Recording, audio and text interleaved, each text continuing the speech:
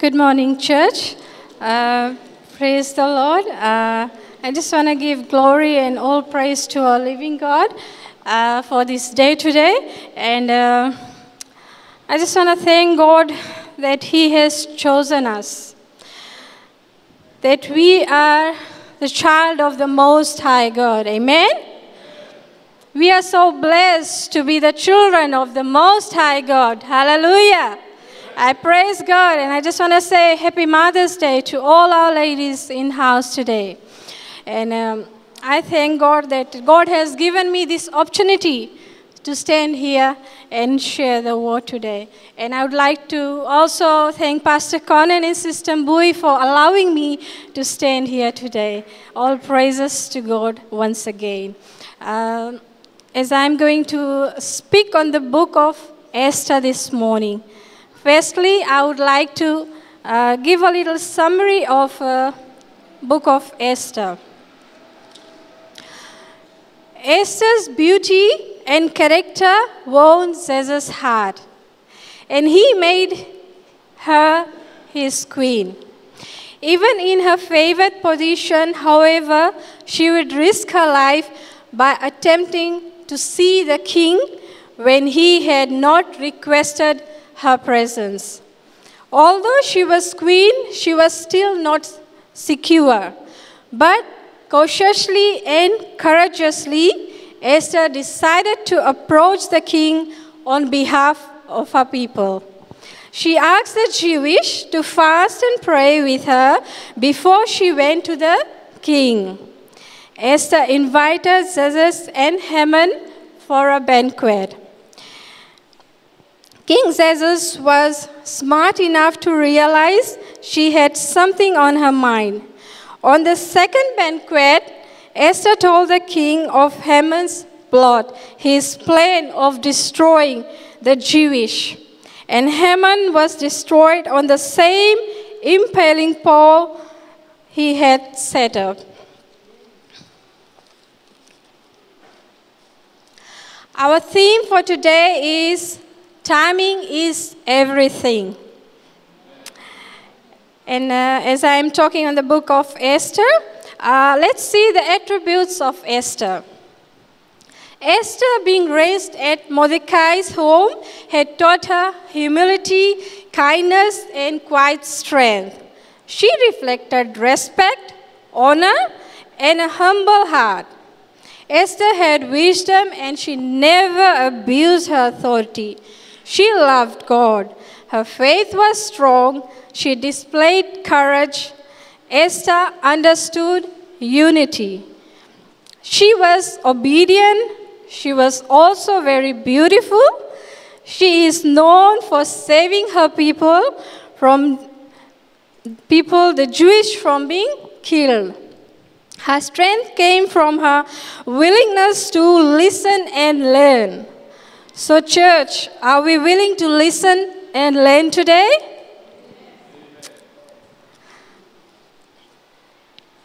And are we ready to have a mentor in our life?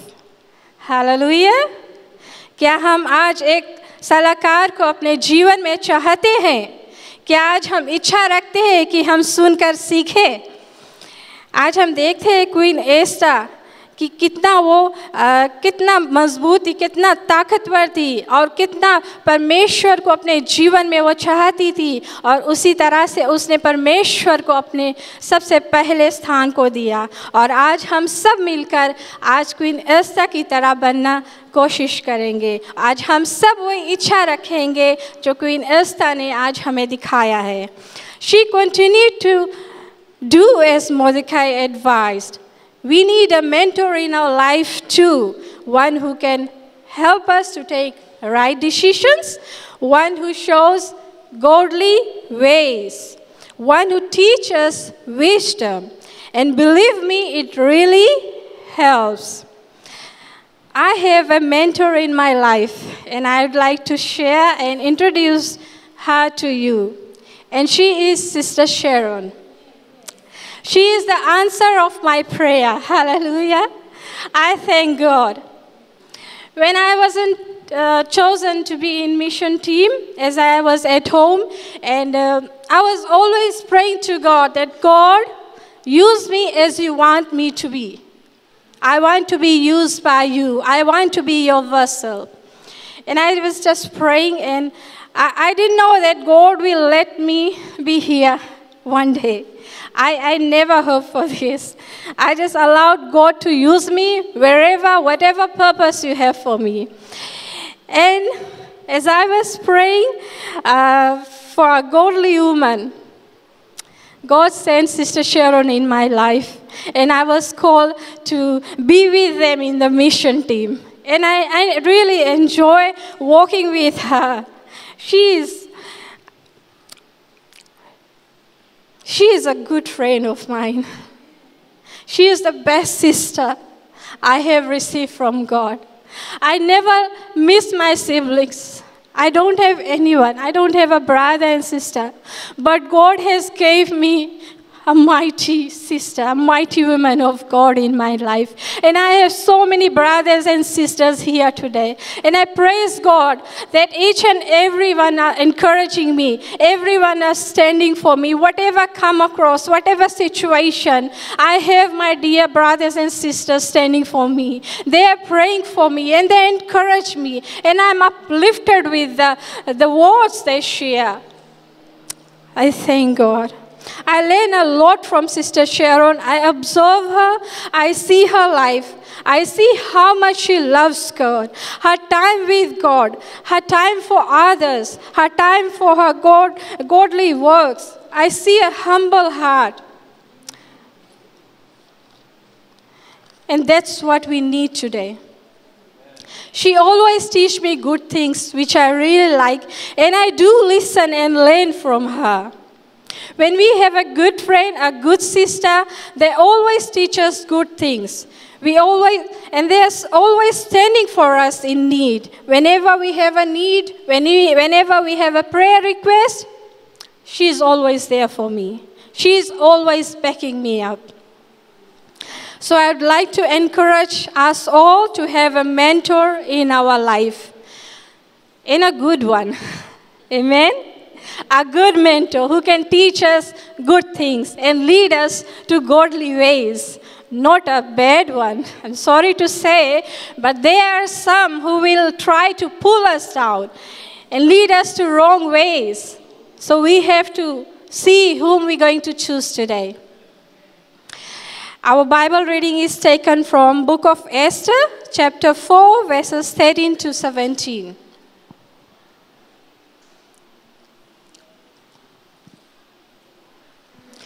It reads, Mordecai sent this reply to Esther, "Don't think for a moment that because you are in the palace, you will escape when all other Jewish are killed. If you keep quiet at this time like this, deliverance and relief for the Jewish will arise from some other place. But you and your relatives will die. Who knows if perhaps you were made queen for just such a time as this?" Then Esther sent this reply to Mordecai, "Go and gather together all the Jewish of Susa and fast for me. Do not eat or drink for 3 days, night or day.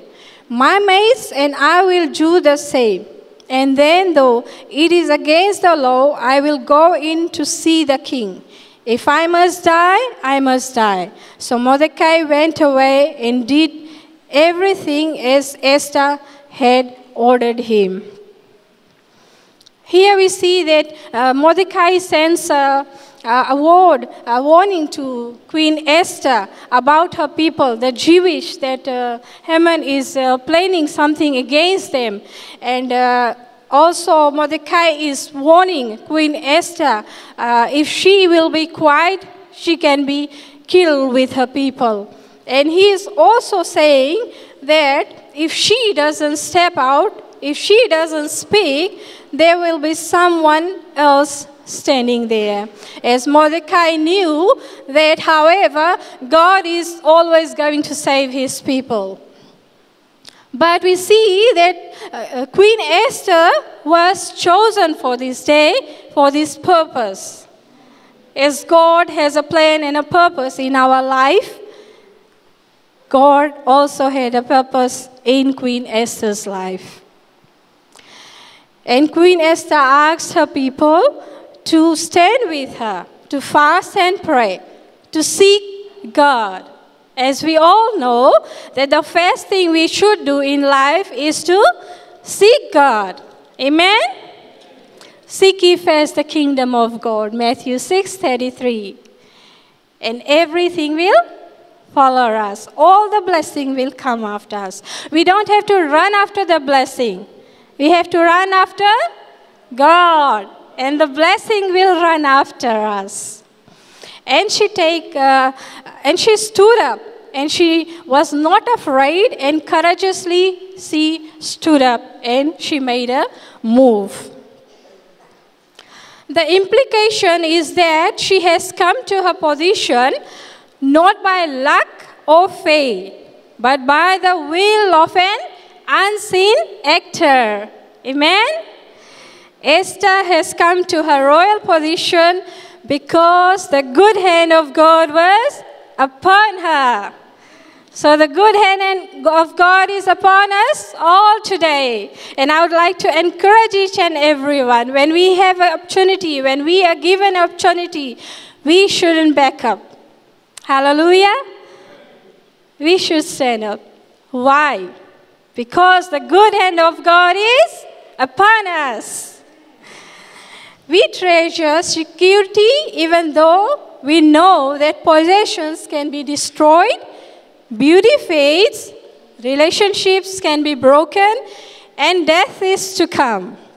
Only when our security rests on God and His unchanging nature, we can face life's challenges. Queen Esther put God first. She fasted before entering King's chamber. This challenges us to ponder how God might be at work in ways we do not recognize.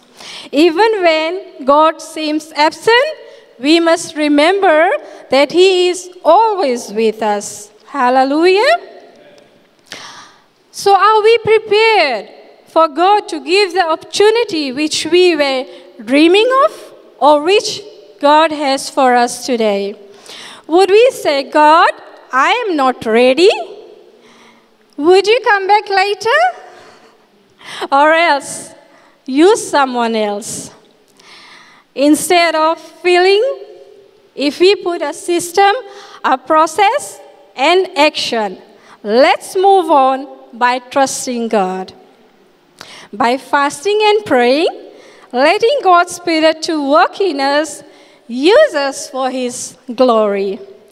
Putting our faith in God's ability will allow His peace to assure us that now is the right time to press forward to the path God has called us today. We see that timing is everything. Here, Esther lived in the king's palace for so many years.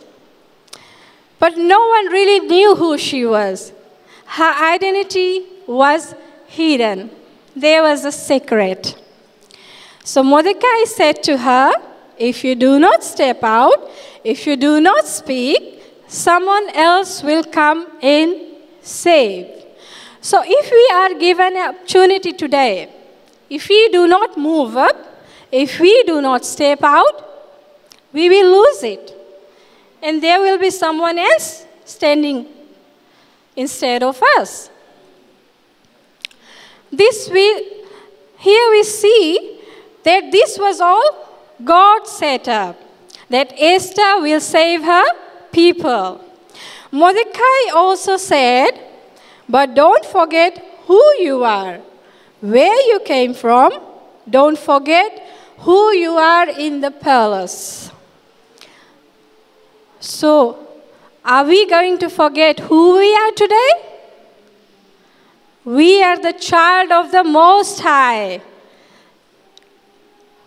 God uses ordinary people for extraordinary things. God opportunity will always allow us to move. Walk by faith, not by sight.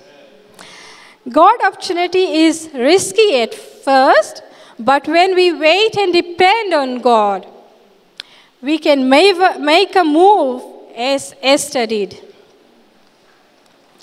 Before Esther made a move, she waited upon the Lord for God's peace. Amen? If we get opportunity, we just can't move by ourselves. We can't just stand up there without allowing the Spirit of God in us. We need the peace of God to come. We need the assurance that, yes, we can stand up for God. We need the courage like Esther today. We must wait upon the Holy Spirit of God to have the peace from God. It's high time for us to see how we're spending our time today. What are the things we are doing? Is it pleasing God? Is it right in the sight of the Lord? It's not easy to get to the place where we can say, like Esther, if I perish, I perish. Esther needed to fast for 3 days and know that her people were backing her up. She needed to sense herself lovingly and connected to a community of faith. Sisters in house, we also need each other who can stand with us. By fast and prayer, we need faith like Esther. Also understand unity, as we can see that our sisters are doing that. And I praise God for the sisters in house who understand unity. We should submit to God as Esther did. Together we can be a woman who can make a difference. Only thing we need is to trust God, put God first, and move as it is God's timing. Esther's risk confirmed that God was the source of her security. God has not put you and I in our present position for our own benefit. He put you and I there to serve Him. And this may involve risking our security. Are we willing to let God be our ultimate security? क्या हम परमेश्वर को अपना सुरक्षा करने के लिए देना चाहेंगे आज? So everyone in house, let's be a person who fears the Lord. One who listens to the voice of God. Let's make a move. Let's ask Jesus, will you let me see in me what I am inside of me as you see me? Jesus, will you make me a person you want me to be? As we come to the end, we see that serving God often demands that we risk our own security. But the hand of God will always be there when we trust and allow God to control. We must be ready at all times to do God's will when He directs us. The main need of church today is not men and women of money, not men and women of brains, but men and women of prayer. Hallelujah. Because prayer does work, church. I'm so blessed that I am a child of God. And I'm so blessed today that God has used me in a mighty way. And I praise God for allowing me to do His work. And I want God to use me in a mighty way, wherever He wants me to use. And I encourage all of my sisters today, be courageous like Esther. Stand up, make a move. Nothing is impossible when God's hand is upon us. I thank God for my family. as I have seen how prayer works. My dad is sitting here in front of us today. And this is the first time for him to be here in church. In church, first time. He was an idol worshiper, and he left everything because the good hand of God was upon my family. This is the answer to my prayer. I didn't force him to accept Christ. I just prayed for them. And this is the time. So timing is everything. It won't just come up like this, not on our time, but God's time. I want to thank God, and I praise Him, and I love my God. Let's give a big hand of praise to our Lord. Thank you, Jesus. This is what I have for you all today. It was mostly just a short word of encouragement. Thank you.